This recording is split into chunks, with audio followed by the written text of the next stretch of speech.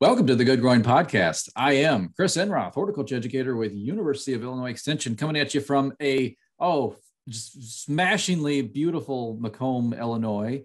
And we have got a great show for you today, folks. We're talking about spring flowers and taking pictures of spring flowers and kind of photography in general, some issues me and the other hosts we've been having with our questions, I would say, that we have about photography.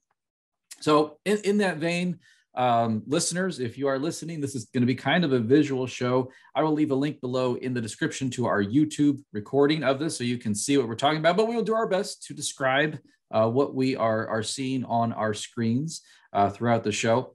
So if you're just going to be listening only.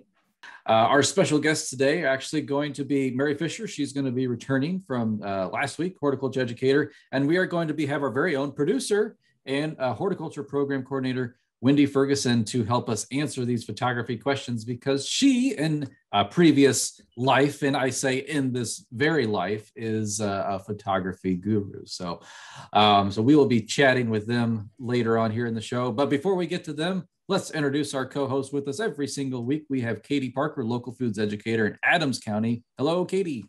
Hey, Chris. How are you doing? I think we're in actual spring right now, like real spring, like warm, sunny day, very cool, chilly nighttime. And I really like this weather. I'm just kind of really digging it right now. How are you doing? Oh, I'm doing well. Yeah, I definitely agree with you. I checked the weather this morning when I woke up, and I think we had like a morning temp of 36, which was a bit chilly. But yeah, this is what your spring is. You never know. Yeah, what you need to wear in the morning, and then you're hot in the afternoon. So it is jacket shedding weather. So you put the jacket on in the morning and it's off by the afternoon. So this is my favorite kind of weather. I call it hoodie weather because I like hoodies myself. So, yeah.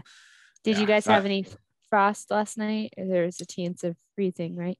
Well, I didn't see any when I woke up. And we have I left the plants out last night too. I'm just like, you know what? They're on their own, but not the tomatoes, not those guys, obviously, but kind of the more hardy type veggies. So yeah, they're out in the pot still hardening off. So cool. Yeah, but someone who I know, he needs no hardening off because this guy is just as cold hardy as they come.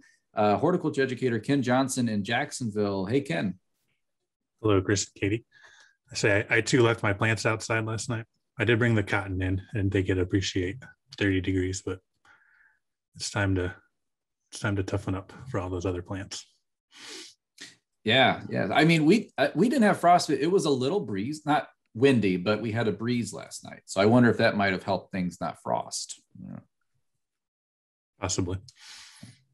Well, our topic for the show today is spring flowers and kind of some pictures we've been taking here as we come along. And so we must introduce our special guest for today. So returning back from last week is Mary Fischer, horticulture educator down near the Effingham area. Hello, Mary.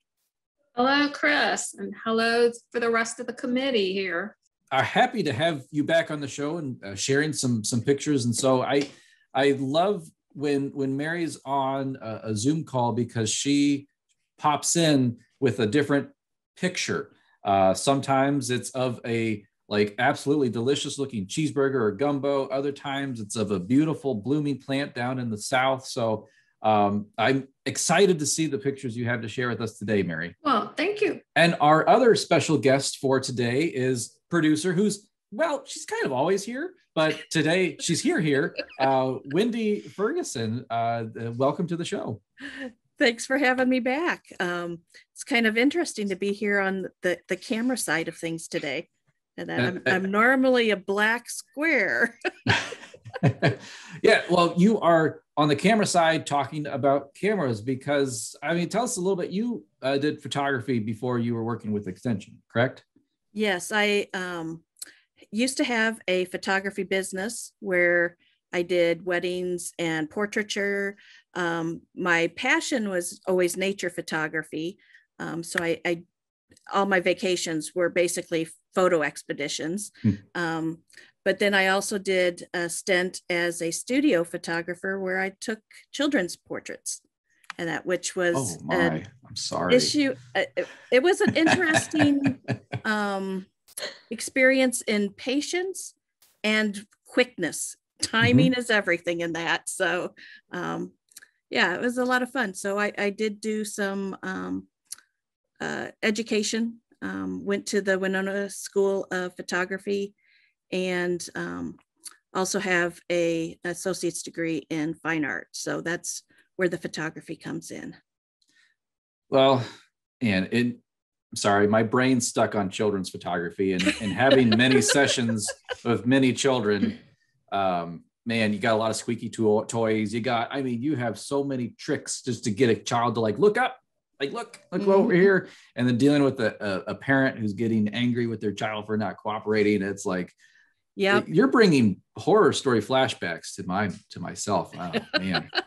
Those are long days. You've never actually done children's photography, though, until you do the Easter portraits where you have the baby bunnies or the baby lamb along with the children and the parents. Now, that is the classic image right there.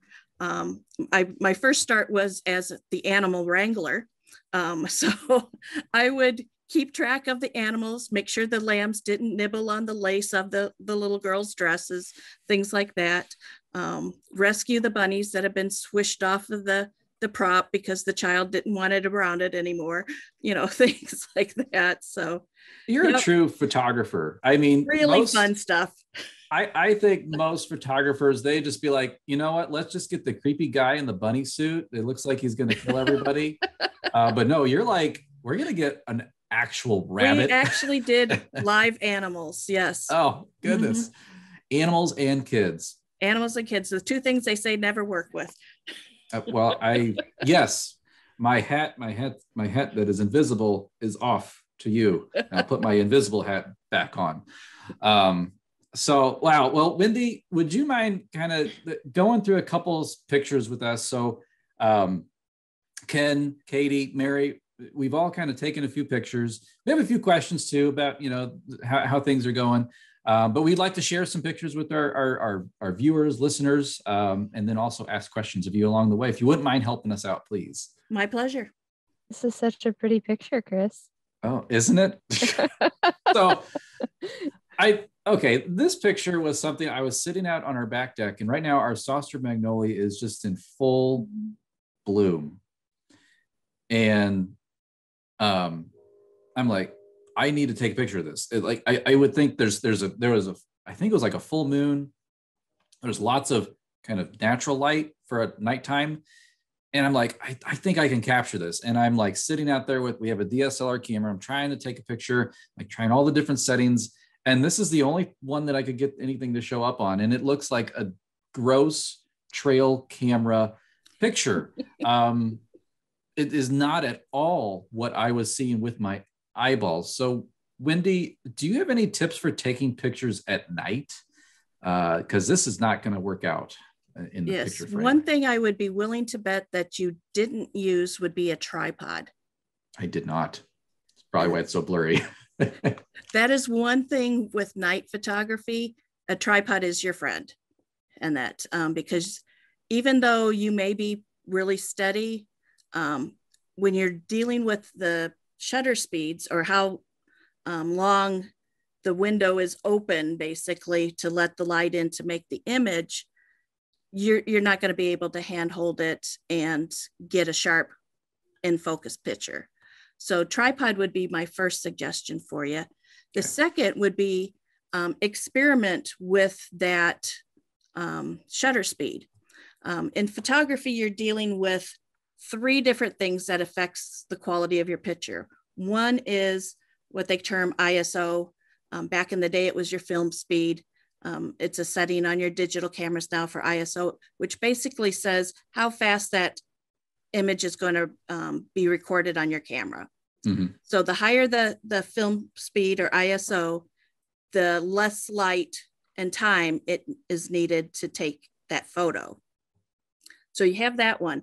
Then you have the shutter speed, and that is how fast basically the window on your camera is opening. So if you wanted to capture, say, someone walking, you would want to use the shutter speed of about 1/25th of a second. Mm-hmm. But if you want to blur water in a landscape, so on a river or a creek or something like that, you need to do at least 1/30th of a second or longer. And that, so nighttime, what you're looking at is probably going to be a longer shutter speed. So we're talking seconds, not tenths of seconds. So I would experiment with doing a 1 second, maybe a 2 second, 5 second exposure on a tripod.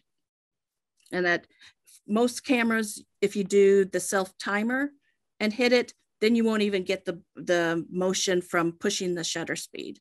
So there's another way to reduce that. The other thing is, in terms of photography, not only the shutter speed, but your lens opening.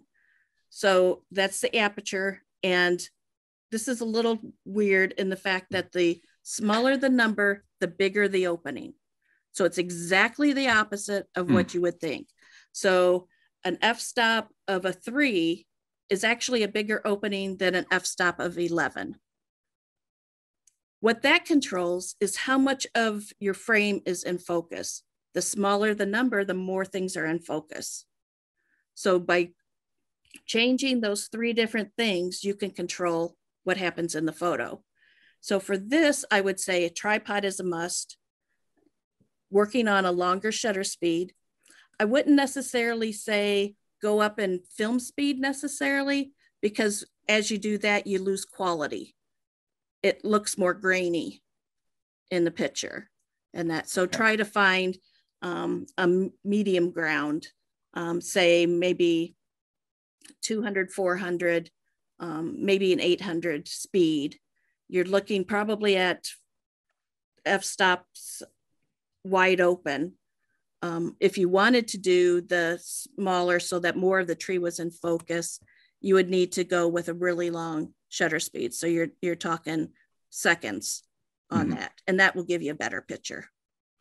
Interesting. So I have a little bit of tinkering with my camera settings. So and as I was taking the pictures, exactly as you said, when I set it to auto, I think the camera was trying to compensate for the low light to try to get as much light through that lens as possible. So it would take a long time, which means I would jiggle the camera and you get a blurry image. Right. Exactly. Okay. So could I ask another quick question too? I really wanted to shoot this star. Would what you just described, like this is the first star I see every single night. It's poking right up above this tree. So increase my shutter speed, or my length of time that lens is open. Tripod. Here I was like holding the camera on a table and angling it up. So we're just sitting on the patio there. Yep. So I would probably be able to capture better photos and get more of that light into the lens, correct? The one thing with stars, and this is, I'm sure you've probably seen the photos where they've got like the star trails. Yes. That happens when you leave the shutter open for a really long period of time. Oh, and okay. that, so like minutes and that. So you can experiment with that. That would do something like that.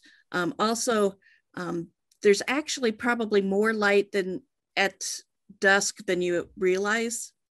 And so to get, more of a black sky rather than the blue sky, so you can see the star, and the contrast is there, you might want to wait till later in the evening, depending on when that star is, kind of moving on your horizon a bit, since we're so moving. Cool. Well, I am excited to experiment here this spring with different shutter speeds and taking photos at night, because as we had Mary on last week talk about night blooming plants, and I'm like, I want to take pictures of these things. I want to see them at night. So awesome. Well, thank you, Wendy. You're welcome. So the spring blooming flower that I'm going to share are Hellebores, or also known as Lenten roses. These are something that we came across probably within the last 5 years. And it seems like once we find something we like, we just kind of obsess over it. And so we've picked up quite a few Hellebores over the time. But they usually bloom earlier in the season.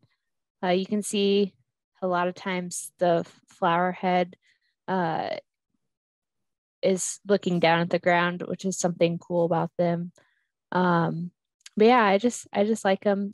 They look so delicate, I think. And then their coloration as well.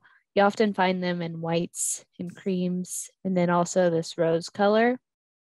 So the rose color and the white one are three that we have in our yard. This peach one, we were on a walk when I lived in St. Louis, and I saw it, and I'm like, oh my gosh, there's Hellebores, because it's not something that I've seen a lot in people's yards. So it was exciting to see that. I'm sure the people that owned the house thought I was crazy for taking pictures of plants in their yard, but I thought it was worthwhile to stop and take a picture. Katie, I was going to add, I take so many pictures of other people's yards. I've probably been getting a name around the neighborhood. Like, who is this guy? So, This is great. I was taking a picture of somebody's Amsonia hubrechtii, the Arkansas blue star. I was taking pictures of it emerging from the ground by their driveway, and they like walk out. I'm like, hi. Thank you for growing such beautiful plants. Thank you so much. I'm going to use this in a presentation. All right. No, it's always better to not like know anybody. That's the nice thing about St. Louis. They don't know you. Exactly. But, as long as you're not trespassing, I think you're good. Mm-hmm. Right. And that's where a good, nice telephoto lens will come in handy. Right.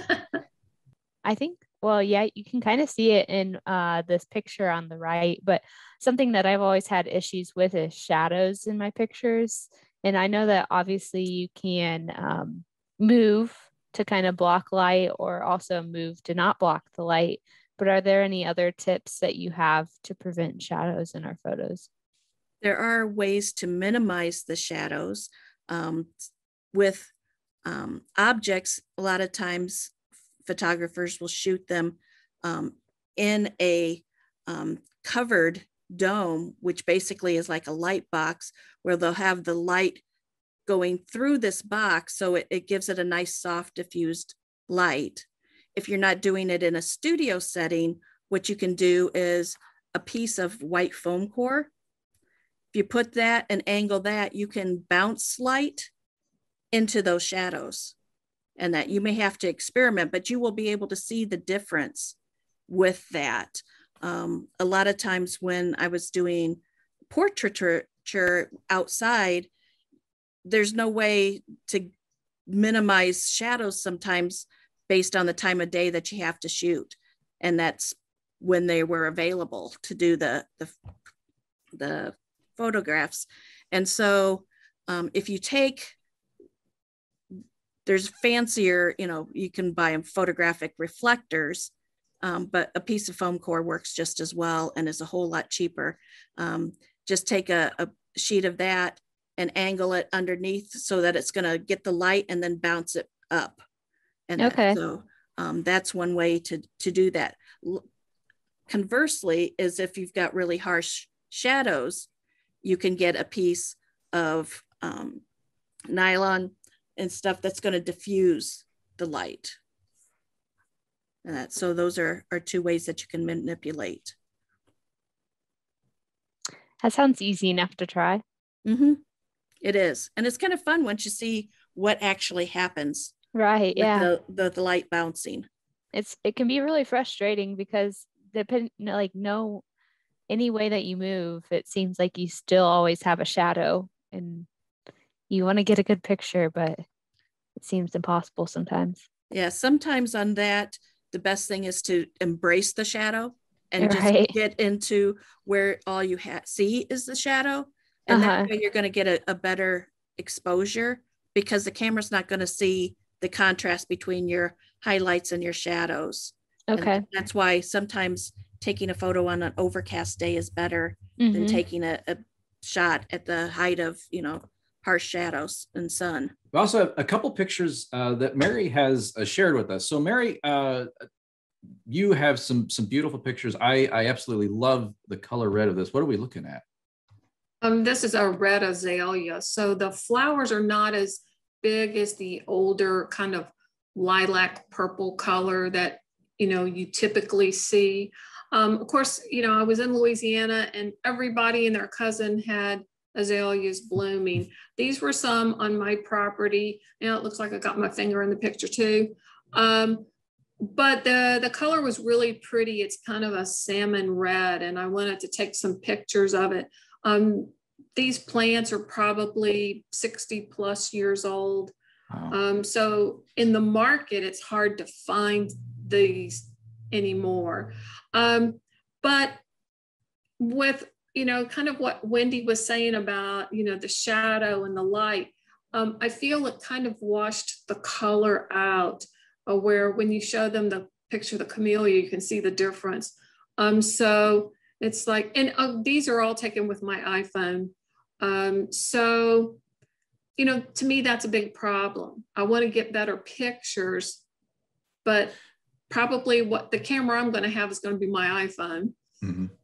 So if we compare that with the camellia, look at that. Wow. Now in the camellia, I took it midday, but it was on an overcast day and it had just rained.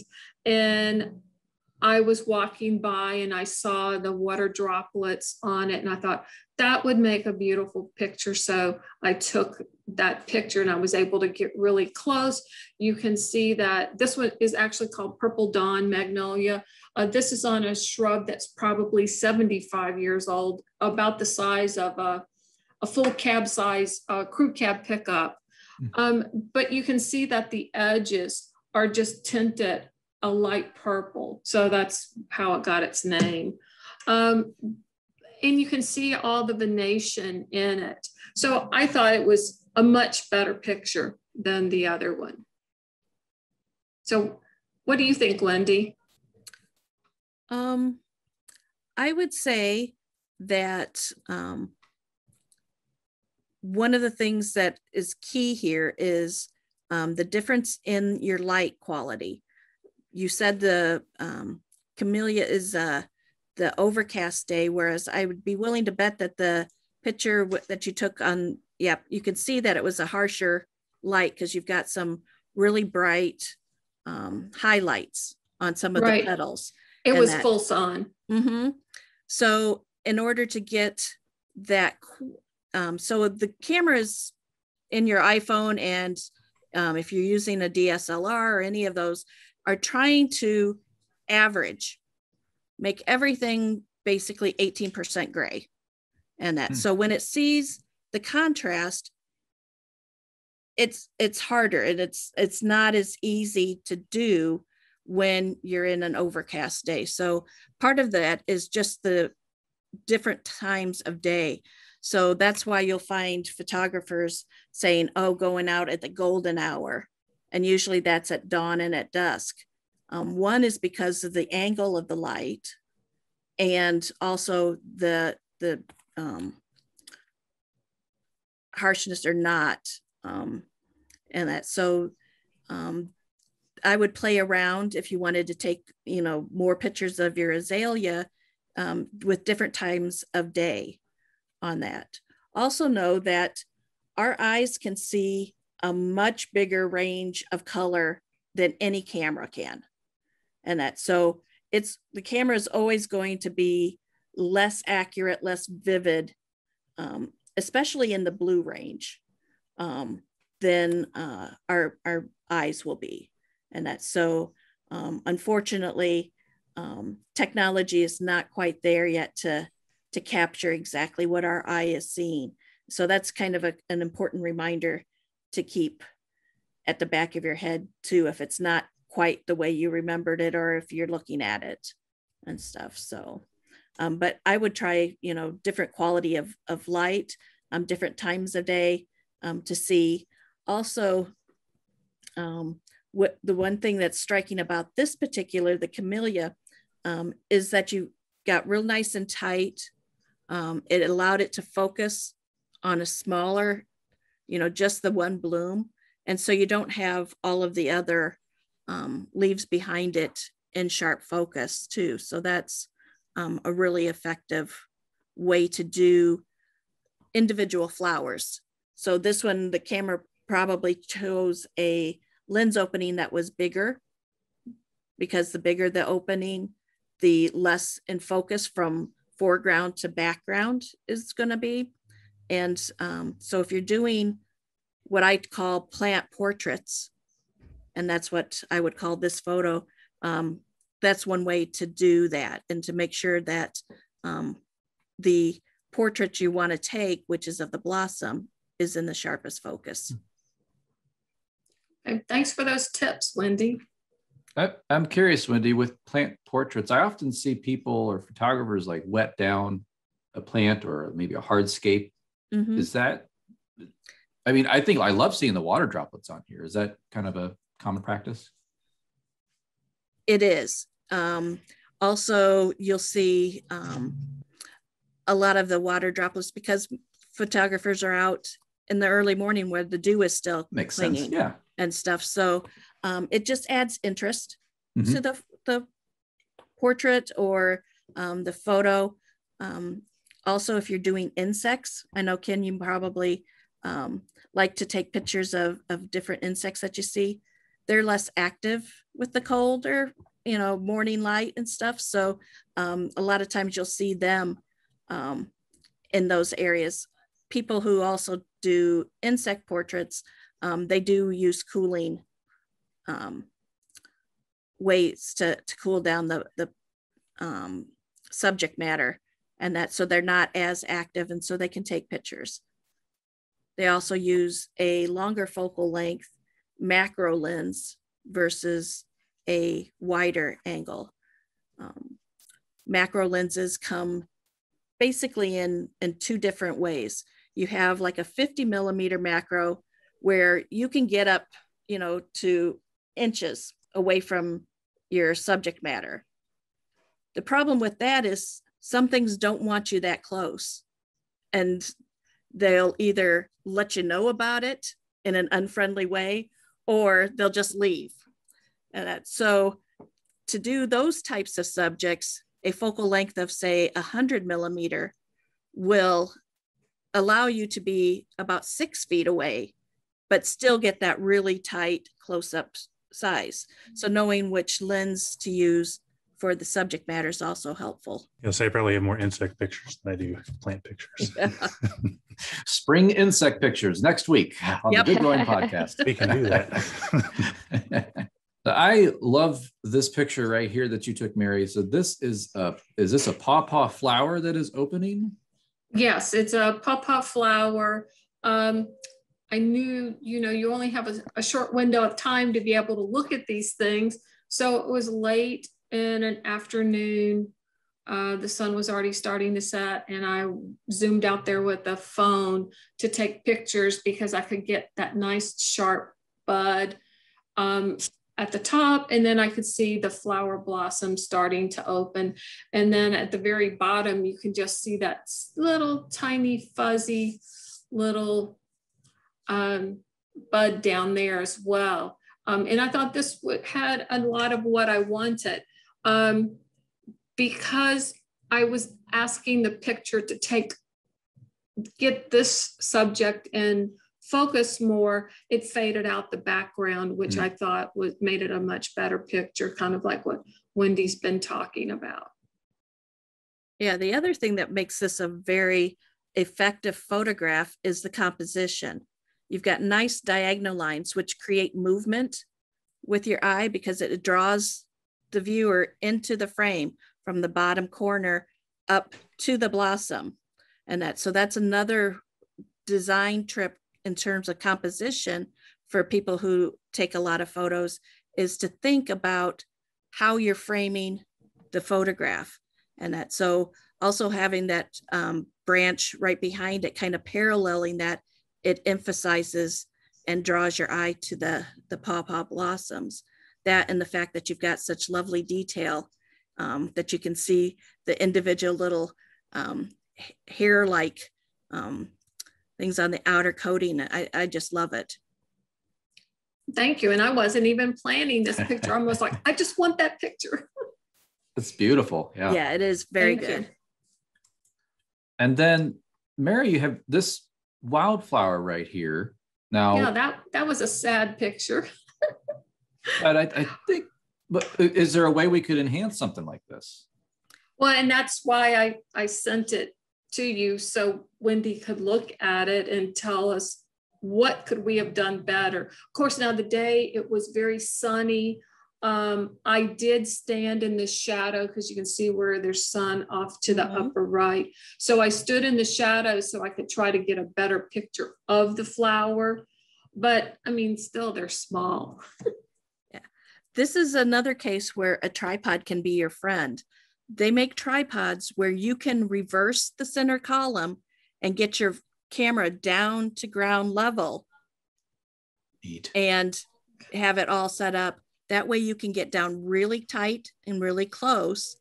And if you were still getting some of that harsher light, that's where another diffuser or what they call a gobo, which would stop that light.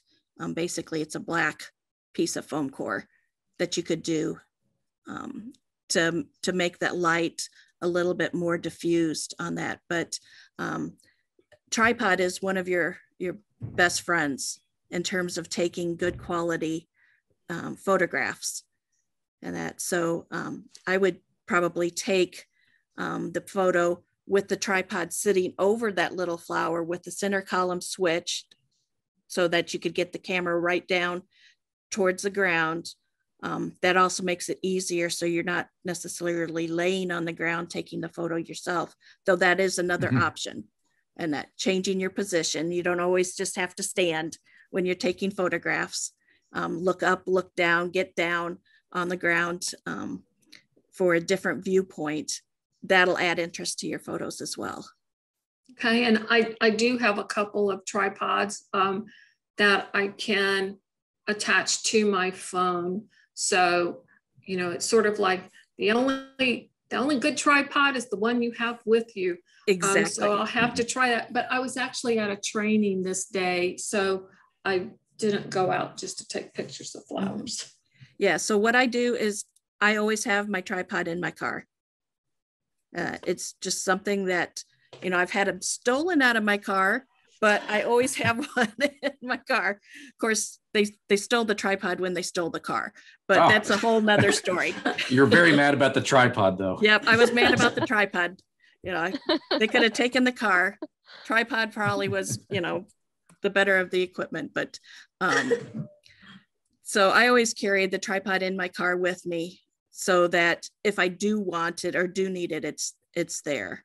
And just like you always have your cell phone, your iPhone camera with you, I carry a camera with me all times. And that it's just a matter of habit, because that's always going to be the one time that you're going to go, oh, that would have been perfect. Yeah. And I know that one tripod I have is only about 1 foot long, but then it has the little legs that will expand so you could get it taller. So it's like, it would be something you could just like throw in a bag and throw over your shoulder and bring with you. So that's a good point. It's like, well, let's see, black foam core, white foam core, and a tripod. Will be things I have to have in the car. And also, I think people in my neighborhood think I'm crazy because I'm always laying down in the ground in our yard taking pictures. Someone but that's the call best ambulance. view a lot of times. I think sometimes I get dirtier taking pictures than I do gardening. I know I have. Must mean you're doing it right. All right, so this is the picture, some of the pictures I have. So these are the tulips we have in our yard going up our front walk. So you can see the kids' water table up there at the top, going up to our stairs. And I took this picture. I took these yesterday. It's probably about 3-4 o'clock. So that's why all the kind of the longer shadows there. And these are the kind of the individual tulips we have blooming right now. And let me get my cheat sheet out and I can tell you what's what. All right, so starting at the bottom left and going clockwise, we've got Foxtrot. This one's supposed to have a pink tinge to it, so that may be one that kind of comes on later as it kind of develops more. Then above that is Annalita. And with this one, that kind of pinkish area, that started off as kind of white, almost cream color, and then it's transitioned into a pink, and some of them are even darker pink than that. Then above that is Princess Irene, that orange and kind of purplish. bloom there. Then Orange Emperor, Apricot Delight. Rem's favorite is that purple and white color there. Negrita is that solid purple bloom. Then Salmon Pearl on the bottom right. Merit is that kind of the pinkish reddish yellow one. And then Japgroot is that yellow, and you can see that yellow's got some lighter yellow in it too, kind of broken up in there in that bloom. And then World Peace is that kind of orangish salmon yellow one. So we've got a few more that haven't bloomed yet. They've sent up their buds, but they should be blooming here in a few days, hopefully. I really feel like tulips are something that I have not appreciated as much, because in the landscape trade, we treat them as annuals. You know, we plant them in the fall and then they bloom and then we rip them out. But I've had some of these pop up in my landscape, and these pictures there's so much happening, like the color, the contrast. It's like, I have a newfound respect for tulips. So these are beautiful. So yeah, growing up, we just kind of had like the red ones and the yellow ones. And then, you know, when you kind of get into it, you look at some of these catalogs, especially the companies that specialize in bulbs, there's a ridiculous amount of diversity. And some of the ones we haven't had bloom yet are kind of fringed petals and stuff. So when those start blooming, I can share those too. And then some other flowers. So Mary had these two. So these are Spring Beauty. So this big picture here, this kind of this field here, this is Duncan Park in Jacksonville, and a good chunk of the park is just full of Spring Beauty like this. So you kind of look at the park and it's almost solid white in some areas, and this is only a portion of that. And you can see kind of close up those flowers there. So this is why I did my for the Good Growing article this week. So if you want to read more about these, you can check that out. But you can see, you know, these from a distance, these flowers look white, but if you kind of get a close up there, like on the top left there, you can see they actually have these kind of pink lines on them and stuff. So, and then bottom there's a syrphid fly visiting one of the flowers. I couldn't pass up an opportunity to take a picture of an insect. Did you have to roll on the ground for this one? I was kneeling on the ground. So, since this was in the park, I didn't want to get too weird looking around people. And people walk their dogs in there, so you never know what you're going to be laying on. And I'll say for insect pictures, you were talking about that, Wendy, with the macro lenses. I've got some macro lenses are kind of out of the budget at the moment. So I've using, I didn't use it for this picture, but some of the pictures I've taken, I've got extension tubes that kind of do that. That would be the other way to do it. Yep. On a budget, those only cost $30-$40 compared to $300-$400. That is true. Yep. They also make close-up filters that will magnify your image too. Yeah, I've got one of those that kind of clips on the end of it's like a magnifying glass, clips on the end. And I found with that, it kind of distorts, at least the one I have, I got a cheap one, distorts the edges. Yeah, you do have to make sure you're buying a good quality glass on that. So, and then the question I had, and it's kind of piggybacking off what Mary had. So, you know, we talked about time of day, you know, early or late is a lot of times better. But if you have to take pictures, you know, kind of middle of the day where the sun's really harsh, you know, you don't really have much of an option. Because some flowers, like the Spring Beauty, they only open up when it's real sunny out and stuff. Do you have any tips for that to kind of prevent those pictures from getting kind of washed out because of the bright light? One thing is to change, if you can, on your camera, or I don't know that you can do that on an iPhone, but where it's metering. So where it's taking its light reading, if you're letting it do it automatically, you want to aim that meter at, if you want highlights, or if you want detail in the shadow, you want to meter there. If you want detail in the highlights, you want to meter at that point. So it depends on where you're taking that light reading. Now, if you don't have an option of, you know, changing all of that, that's where the foam core to block some of that light will help. And that, so you're casting part of it in shadow and basically evening out that light. and that, but it is harder on those things where you got that. But sometimes too, also embracing the shadows. And that one of the things I liked about your tulip pictures were the interesting shadows that you had behind that, because those make a whole nother part of the composition. So sometimes what you weren't planning on adding in there, add something to your photograph. So don't be afraid to look at the same scene slightly differently.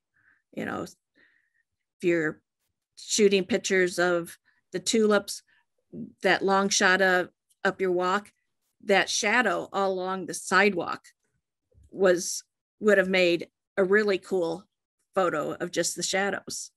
You know, if you cropped in on just those. I took one photo where it was snow on the roof of a greenhouse.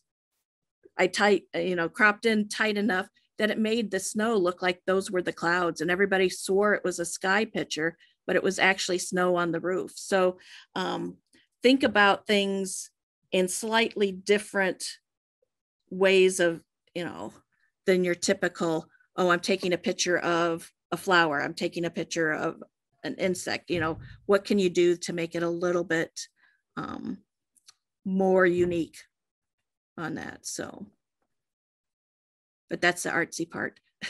It's the stuff that makes for good PowerPoints. Exactly. I'm waiting. Okay, Ken, I'm excited for this, the picture of this tulip shadow. So we can go out maybe later today, in the sunny day. That would be a really cool background photo. See what I can do for you. All right. I'll pay you. Don't worry. I know you charge. Well, that was a lot of interesting information on photography, funful, playful ways to manipulate the photons in our life and capture those, whether it's on film or for most of us, an SD card, some type of microchip. But we are also a question and answer show. And so we do have some homeowner questions that have come in. So Wendy, as our special guest today, would you mind reading us these questions, please? I would be delighted to. So our first question is from Adams County. They write, I bought blooming spring bulbs in containers for Easter. Is it okay to cut the foliage and dead blooms off of my bulbs before I plant them in the ground? Yeah, so I would not recommend doing this. So when you're wanting to plant the spring blooming bulbs to another spot or from the pot to someplace in your landscape, you'll want to wait until the foliage has turned yellow. Our spring bulbs need that foliage to produce food for the bulbs for the next growing season or the next year. So it's important that we let that die back naturally. So if you want, you can just put the bulbs or the pot in a cool, dry place and let that die back. And then you can either leave them in a pot or take them out and let them dry out. And then you can plant those again in the fall. So I would not remove any of that foliage from any of your spring bulbs. Yeah, I just had a question from a person yesterday saying, why did my daffodils bloom the first year and not the second year? And I asked them when they cut the foliage on the first year bloom, and they did it before it turned all yellow and stuff. Right. So it's not pretty, or it's not the prettiest thing, but it's important that we leave that there. And especially if it's something that's in pots that you bought, like you can keep that out of sight. Like Ken, yours is next to your front walk. We have a bunch of bulbs next to our front walk. It's just something you have to embrace. Yeah, we're gonna plant some annuals and stuff around that to kind of draw the attention away. You saw that we had that big gap of mulch there with nothing in there. We're gonna plant sunflowers and stuff in there. So hopefully draw some of that attention away from the less attractive tulip foliage that's left behind. Yeah, that's a good idea. Okay, and our next question is from McDonough County. Will the cold night temperatures affect my snapdragons that I just planted in a container? So the interesting thing is that flowers kind of like vegetables. We have cool season veggies and warm season veggies. We also have cool season flowers and warm season flowers. And snapdragon is a cool season flower. So, I mean, I think where we're at here in McDonough County, you know, we're sitting right at the smack dab middle of April. We should be okay, but we can get those freeze events that can occur up into the first or second week of May for us in central Illinois. So snapdragons, being a cool season flower, probably will be fine. Looking ahead at the forecast, our lows are not expected to dip below freezing, I believe, here in Macomb. But snapdragons are about hardy to about 20 degrees. If you get in the 20s, then you start getting freeze damage. I think, based on our forecast, based on being snapdragon, they'll foliage will definitely be okay. The plant will be fine.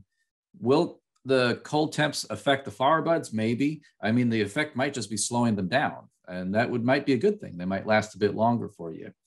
Now, being in a container, that might be one other thing I'm thinking about, in that how large is the container? Because when they're planted in the ground, the roots are very protected. They're very insulated in that soil, but being above ground in a container and a soil-free mix, it might not be as insulating as the ground. So might get freeze damage if we dip below freezing into the 20s, which we're not expected to. And the last thing I will say is that if these came straight from a warm, cozy greenhouse and you put them right in your container, they might not have been hardened off. And so, yes, they might experience a freeze damage, but it's maybe not necessarily related to the freeze, just because they aren't hardened off and you're going from a warm greenhouse right into your front yard in a container. So all things to consider, but I would assume that, as looking at the forecast, we're going to be fine. Okay, and then from Morgan County, they would like to know how to get rid of Creeping Charlie. Well, you tell Creeping Charlie to stop taking pictures in your front yard. So you might have to do a restraining order or something. So that's just got to watch out for him. Yeah, that's the $1 million question right there. So what I usually tell people with Creeping Charlie, if you don't have a lot of it, it's fairly easy to hand pull. Again, if you've got large areas of it, that may not be something you really want to do, but that is always an option, is hand pulling. There are some herbicides you can use, some of the broadleaf herbicides, the MCPP, 2,4-D. There's some stuff that's got a combination of 2,4-D, MCPP, and dicamba, and those are typically marketed as broadleaf herbicides for turf and stuff. It will do a fairly good job of managing that. You may need to apply it a couple times, but just read the label on that. Typically, the best time to apply those herbicides to them is going to be kind of April, June timeframe, and then October, November. A lot of times, fall herbicide works a little bit better because those plants are getting dormant, and they're kind of sending the energy and stuff down to the root system, so that herbicide moves in that plant a little bit better. You could always go a non-selective, like a glyphosate. That's going to kill everything it touches. As well, if you're not concerned with turf, if it's in a like a flower bed or something like that, and you're not going to hit your more desirable plants, that would be an option too. Or just embrace it and let it take over. Enjoy the flower show. And if it's also in turf, it's how you take care of your lawn. I always say my 3-rule mantra: mow high, mow often, and keep your blades sharp. That'll help with those broadleaf weeds. We have a question from Scott County. When is the best time to spray for bagworms? Well, I'm going to tackle this one. So usually bagworms are found in your spruce, your cedar, your arborvitae, and they have those nice little cocoon looking things that are attached and dangling all over the place. But the thing about spraying is you have to time it just when the eggs are hatching and the small larvae appear. And one of the things that I feel that a lot of people have forgotten is to observe. And so what you're going to have to start doing is going out and looking. Typically, they start to hatch in late May to early to mid-June, depending on where you are. So you're going to have to get out there and start looking at it. So there's a new field. It's probably not new, actually. It's probably old. It's called phenology. And so this is when you study reoccurring events. And I heard about a study recently that I thought was just utterly fascinating. It was on flowering cherries. They actually have 1,200 years of data on these flowering cherry trees in Kyoto, Japan. And I thought that was just amazing that someone actually took time to write all this stuff down. And basically, that's what you're going to have to do with phenology. You're going to have to start writing down when you see certain events. Now, what has been kind of an emerging pattern, especially in the landscape, is to watch for phenological indicator plants.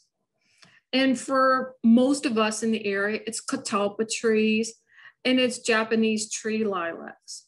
So when they start to bloom, that's about the same time as the bagworms their eggs start to emerge or hatch, and the little larvae start to come out. So sometimes you can find out something without having to go and look at each little individual bagworm by looking at this indicator plant. Now, it doesn't mean the indicator plants have the bagworms, but through observations, they've found when these are in bloom, this is when those eggs usually start to hatch. And then that's the time you want to spray, when they're present. And for most of us, we're kind of like a day late and a dollar short. They're already hatched. And then we go, well, what are we going to do? And it's like, well, you can't do anything. There's no use spraying because the damage is already done. They're free, So again, timing the spray at the right time when those eggs are hatching. Look at some of your indicator plants.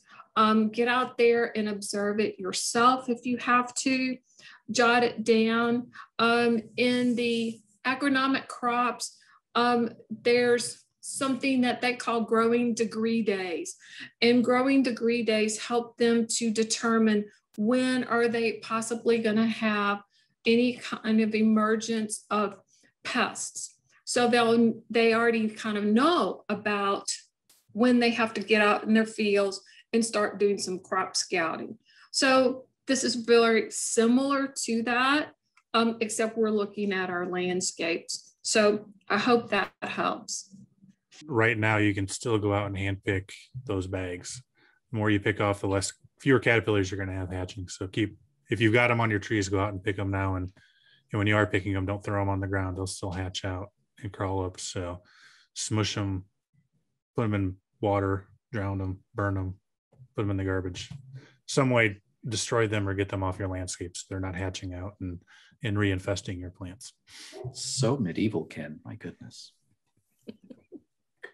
And our last question is also from Scott County.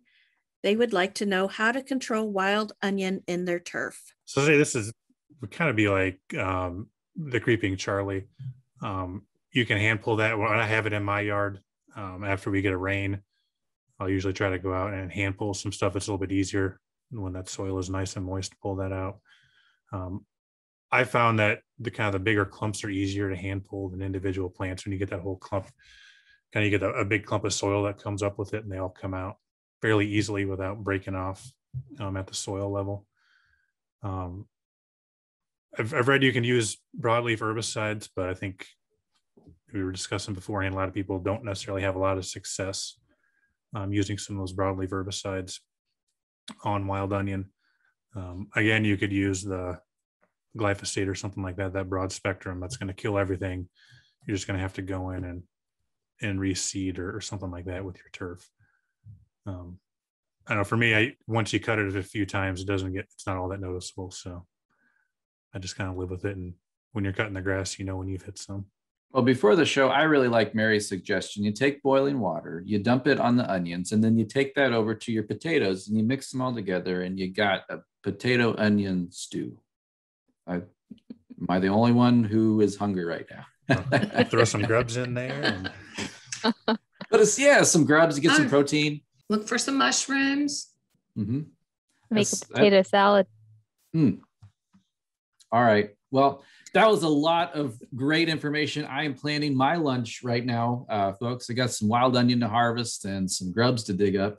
No. But Wendy and Mary, thank you so much for being on the show today. It was so much fun. It was. Yes, it was. Thanks for having me. Well, the Good Growing Podcast is produced by Wendy Ferguson and edited by me, Chris Enroth. A special thanks to our co-hosts, Ken and Katie, for being with us every single week. Thank you very much. Yeah, thanks for all the tips, Wendy. And it was good to have you back, Mary. And yeah, Chris it was nice. It was nice to be back. And yeah, thanks for all the tips, Wendy. That'll be real helpful. My pleasure. Everybody should get out and take some photos. Yes, thank you, Mary. And thank you, Wendy. I'll try to dig out that owner's manual now and learn my camera better. And Chris, Katie, thank you as always. Let's do this again next week.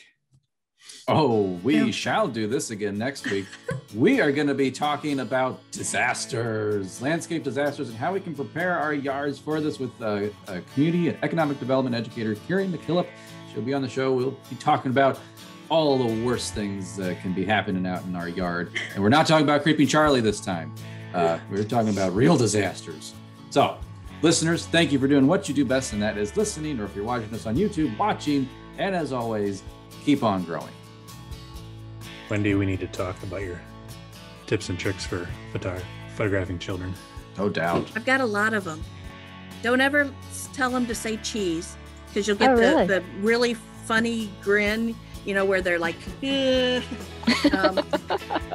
have them say pickles. It's a more relaxed pickles. And they get a kick out of saying pickles. If you want them to stay in one spot, put a coin down and tell them to put their foot on it, and don't let you see the coin, because if they let you see the coin, they don't get it afterwards. Oh. And so you bribe them. Yeah. That always works with kids. Interesting. So those Glad are I'm recording this. Put this in the bloopers.